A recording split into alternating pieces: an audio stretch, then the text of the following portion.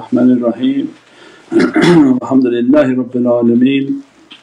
Wassalatu wassalamu ashrafil mursaleen Sayyidina wa Mawlana Muhammadan Mustafa sallallahu alayhi wa sallam bimadadikum wa nazarikum ya Rasul Kareem Habibul Azim.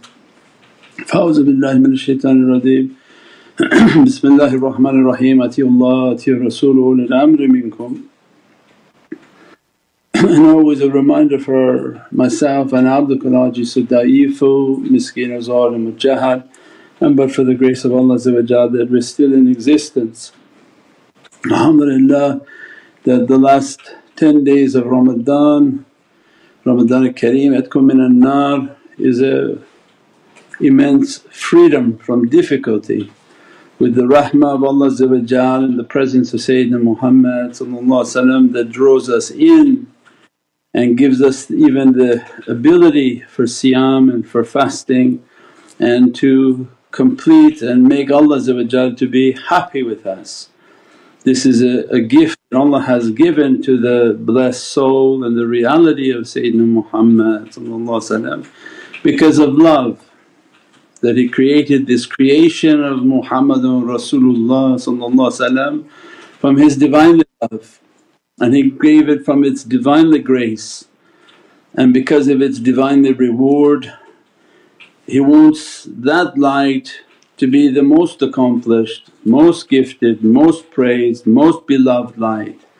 As soon as we draw that light near to ourselves and enter within the light, not only does the light of the servant vanish and the light of Muhammadun Rasulullah overwhelm every other minor light, but that light grants us the ability to accomplish what Allah wants from us, to please Allah, to accomplish the ibadah and the worshipness that makes our Lord to be happy with us. And from the second 10 days of maghfirah and forgiveness, that no doubt anyone in the presence of that light asking for forgiveness, Allah forgives that soul for the sake of the nearness to the presence of Sayyidina Muhammad. And yatkum minan nar, what we described last night for ourselves as a reminder is that Allah, how can I punish them? In Holy Qur'an, Ayatul Kareem, how can I punish them when they're asking forgiveness and they're in Your presence? So this is the great awakening and understanding. As-salamu alaykum wa rahmatullahi wa barakatuh. This is Shaykh Nurjan. Thank you for watching the video that you're watching. Inshallah, if you're happy with the content and happy with these programs, please support the button below, the programs that we have for our orphanage repairs, our water well, Give the Gift of Life, our mobile food vans. We have now 5 vans: Vancouver, Chicago, Los Angeles, Pakistan. There's many programs that reach thousands of people and rescue foods and give those supplies to people in need. Your support is greatly appreciated. Also, be so kind as to leave loving comments and please share the stream. Every bit counts. As-salamu alaykum wa rahmatullahi wa barakatuh. From awliya, from their seclusions and their trainings, that they saw many things may be resolved with their zikrs, their du'as, but freedom from fire can only come by the intercession and the presence of Sayyidina Muhammad, and they saw it in their qalb. They saw the azab that everyone is due, everyone has a place reserved in Jahannam, and it's our duty to find this Divinely love to free ourselves from that abode and from that seat of punishment. And it's not by our deeds and it's not by our prayers, it's not by our zakat, it's all of the shahada, the salah, the zakah, the hajj, all of the usul and the principles of Islam were not the freedom from hellfire. Those that we did when we took our shahada, then we give our zakah, then we make our salah, then we go for our hajj, those were all supposed to make the character to be beatific and submissive. It wasn't the goal, it was a means that Allah gave for us to reach the King and submit, and to have that love to move in the presence. Means one who doesn't testify, how he is going to reach to the presence of Muhammadun Rasulullah? If the one day they're not giving zakah, not giving salah, not giving zakah, if he doesn't make salah, how he is going to reach to the presence? Means each of those principles of Islam, pillars of Islam, those are the pillars of Islam, they weren't the goal, they were the means in which to reach to the goal.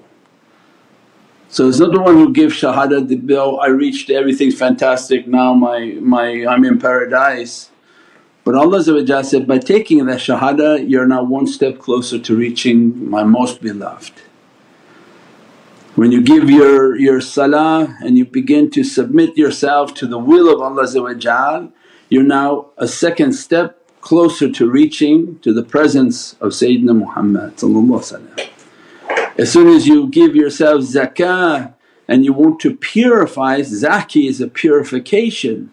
I want to purify my wealth, my possession, and I want to purify my soul. Now that you've been washed, you're now closer to go to the presence of Prophet. And as soon as they begin to make the Sawm of Ramadan, the fasting of Ramadan, it's the only act that they can do that Allah will grant them this level of purity and dress and the secrets of Isra wal Miraj. What we describe is these are all the haqqaiqs of a tasbeeh. Each bead has its immense reality, but when you put them together it shows you the reality of your approach to Muhammadun Rasulullah. He wants to give this immense station. How are you going to reach now this immense station? Allah says, the only way you can reach is don't do anything, abstain for my sake, because I'm the only one whom can dress you from these realities. I dress you with what no ear has heard, no angel has seen, nothing. There are no two that are similar of the dress that Allah wants to give, and then prescribe for us the fasting of Ramadan. Because all of these, some people feel that that's the gift, they stop at that, I'm somebody who fasts, that's it, I reached the highest level. No, the fasting was not something to be proud of, but was a gift from Allah that you're reaching now to the threshold of the presence. Because what is the next is Hajj. So everyone's making the imitated Hajj where $20,000 of tickets and hotels and whatever we have to do in life is the imitated Hajj. But all of these usul, all of these pillars should have opened the real hijrah into the presence of Sayyidina Muhammad, that they testified to the oneness of Allah and that the gate and door of Sayyidina Muhammad, that they came into salah and they submitted themselves and prayed in the way of alif, ha, mim, dal, by imitating their master, their liege Lord, the one whom is the Imam for all creations and brings all creation into the presence of Allah. Because only thing in the presence of La ilaha illallah is not you, not me, not an angel, not anything but Muhammadun Rasulullah.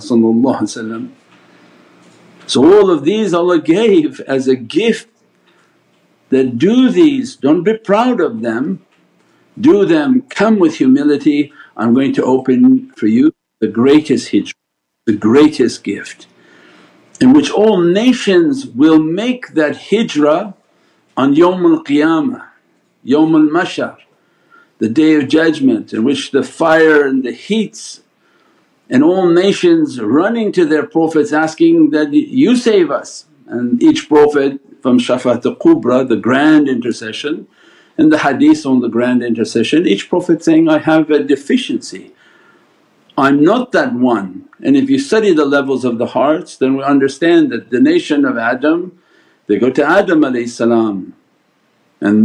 that, you help us, I'm not that one. They go to Sayyidina Nuh, Sayyidina Ibrahim, Sayyidina Musa, Sayyidina Isa, and then collective nations all come to the presence of Sayyidina Muhammad and they ask for the holy intercession of Sayyidina Muhammad. Means everyone's going to do it. But the ummah that accepted that, the nation that accepted, do you understand that reality? Do it while you're living, for the reward is much higher than being forced from the grave and Judgement Day and all the azab of Judgement Day to reach to that. Allah's blessings and grace is when He inspires a person and a human, a creation, to come to that reality. Give your testimony of faith, begin to submit your will to the will of your Creator in the form and the reality of Muhammadan Rasulullah. Give your zakah, give your alms to purify yourself, your bad character, your bad desires, and then to wash your soul with that alms giving. That when we give zakah it washes the soul, takes away the sins and impurities of the body. That every human has like a festering sickness upon themselves. As soon as they give zakah and sadaqah and whatever Prophet has prescribed for us, it's as if you cut the sickness and all of the disease leaves the person's physicality and their soul. And as a result they enter into their hijrah. That each gate was so significant. How could you enter the gate until you accepted the oneness? And if you accepted the oneness, then you understand that you have the demon and your life should be about praying. That I want to sit myself to the Lord Almighty. I want to be in the Muhammadan form, in the Muhammadan way, in which to submit myself to Allah and rid myself of myself. Then Allah opens the next key, now give your zakat. Begin to purify yourself, your body, your soul and everything about you. And that's why in Surah Munafiqeen Allah describes the Saliheen, gives an event that when a person dies and it's like a second, they don't understand that they died but they realize they're in Divine presence. And Allah describes in Surah Munafiqeen that the only thing the servant will ask for is not, let me go back and make my prayers, let me go back and complete more hajjas, let me go back and do this and do that, but Ya Rabbi let me go back and give all my wealth so that I can be from amongst the saliheen. Because that level of purification is the reality of self-sacrifice that grants the door to the next key. Which what was the zakah of Imam Husayn as-salam? He put his family. He said, where Sayyidina Ibrahim didn't want to sacrifice his son, we bring all our sons into this battlefield and they will all lay their lives down for you. Means beyond the concept of giving money, giving this, giving that. Allah said, this zakah and zahki and purification that you must give from yourself. You must give what's dear to you and you must give it in the way of Allah. That is the key to the opening of this hijrah, the key to the presence of that reality of your pilgrimage, and that's the journey to the Lord of power. Allah describes the presence of Prophet taught by one whom shadeedul quwwah. That's why we say the Lord of power. That when you think you're entering into the presence of Prophet at those levels of ma'rifah, this is the power oceans of Allah in which the servant to be purified and clean.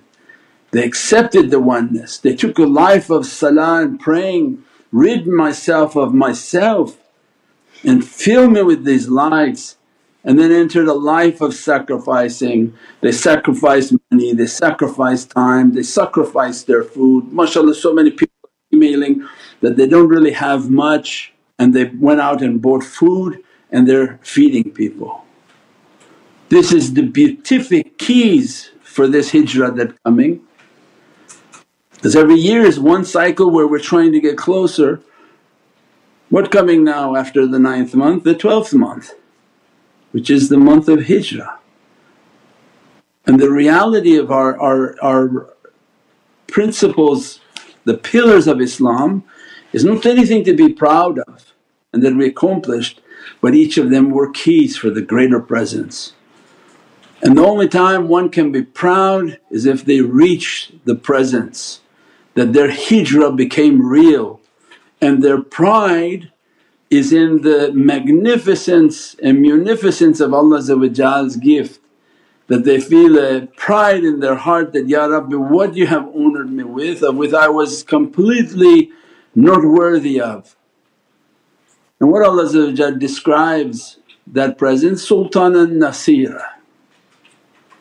They entered in their life through Maqa as-Siddiq, they went through the gates of truth and they went with the noble companions and truthful companions and noble Ahlul Bayt that led them, taught them, perfected their character, that every gate and every step they took was from the Siddiqs, truthful, honest in their deeds and in their actions. No corruption, no dirtiness, no vileness, no the fooling and cheating of people. Maqa as-Siddiq, that the great Siddiq Sayyidina Abu Bakr as-Siddiq is the father of this way, Naqshbandiyatul Aliyah. They come that every step you go has to be the truthful gate. Until you give your zakah, give your zaki, purify yourself and give yourself for your Lord. And then what Allah opened for that servant to the presence of Sultan Nasira. Now you're in the presence of the authorized King of Allah and that Prophet must sign. If Prophet has not signed your presence, then your hijrah is still in a imitation. So it's nice, people are happy, they go and spend lots of money. This is a nice imitation, but at every moment we should be imitating that reality. At every moment visualizing ourselves moving into that direction and saying, Ya Rabbi, the imitated Hajj is nice for people but grant me the real hijrah. I want to be from the real hujjaj, the one whom labbaik Allahumma labbaik, that I'm at the presence and the feet of Sayyidina Muhammad and that you are in his Divinely heart, and that I reach to that reality and I give my life to serve that reality. We pray that Allah open for us that this Laylatul Qadr is an understanding that Laylatul Qadr is a time in which the Qur'an will reveal its energies. And many people are searching for Laylatul Qadr. I even saw people posting what the weather will be like. Laylatul Qadr may be cloudy, Laylatul Qadr may be raining, Laylatul Qadr may be like this. This is an entertainment. Laylatul Qadr is in the heart of Sayyidina Muhammad. Anything to do with Holy Qur'an is in the house of the Holy Qur'an, which is the heart of Prophet's eternal soul. From that eternal soul, anzalnahu is coming to janabahu, and from that authority, that power Allah is giving the isharat, open the power. It opens from the fountainhead of the heart of Sayyidina Muhammad. As a reality, then why go downstream to catch that? Because when you go downstream you're looking for signs, maybe the water will flash over us, maybe it'll be misty in the sky, maybe it'll be like this. Use your buraq. What we described this year the buraq was this. So nice. Sit on these Laylatul Qadrs, which is the even nights, because you're waiting for the odd night, right? We celebrate 26th because the Maghrib will hit the 27th and become the night of 27th. Then ashiqeen, they sit with the love of Prophet and say, I don't know what event going to come, not come, what to expect. I actually expect nothing. All I want to be is in the presence of your holy soul. This is my qadr and this is shadeedul quwwa for me. And I make my salawats and visualize myself at Rawza Sharif in the presence of Sayyidina Muhammad, and whatever Allah dressing upon your soul, whatever your realities are, dress me from those for the sake of my love for you. Dress my family, my community and all your ashiqeen from this endless love and eternal love. So alhamdulillah, no need to search when Laylatul Qadr is. Laylatul Qadr is always a power in the heart of Sayyidina Muhammad. But these 10 days Allah is giving special gifts, special gifts. And to ashiqeen, then alhamdulillah they should never miss these gifts, because it's their love that they sent into that present, not their brain like waiting for a bus. What time this bus comes, what street this bus is coming on. Ashiqeen, they come with their heart, they gave their heart, they put their heart, they put everything into this reality, and their heart connects with Prophet and moves into the presence of Sayyidina Muhammad, and by means of that connection those lights dressing and blessing the souls. Subhana rabbika rabbil izzati amma yasifoon wa salaamun al mursaleen walhamdulillahi rabbil alameen. Bi hurmati Muhammad al-Mustafa wa bi siri Surat al-Fatiha. As-salamu alaykum wa rahmatullahi wa barakatuh. This is Shaykh Nurjan. Thank you for watching the video that you're watching. Inshallah, if you're happy with the content and happy with these programs, please support the button below, the programs that we have for our orphanage repairs, our water well, Give the Gift of Life, our mobile food vans. We have now 5 vans: Vancouver, Chicago, Los Angeles, Pakistan. There's many programs that reach thousands of people and rescue foods and give those supplies to people in need. Your support is greatly appreciated. Also, be so kind as to leave loving comments and please share the stream. Every bit counts. As-salamu alaykum wa rahmatullahi wa barakatuh.